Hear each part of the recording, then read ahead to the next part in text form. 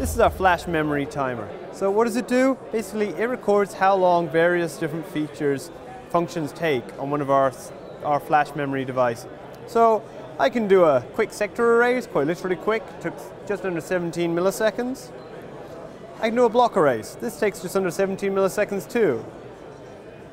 And I can also erase the whole chip, and this took somewhere around 40 milliseconds.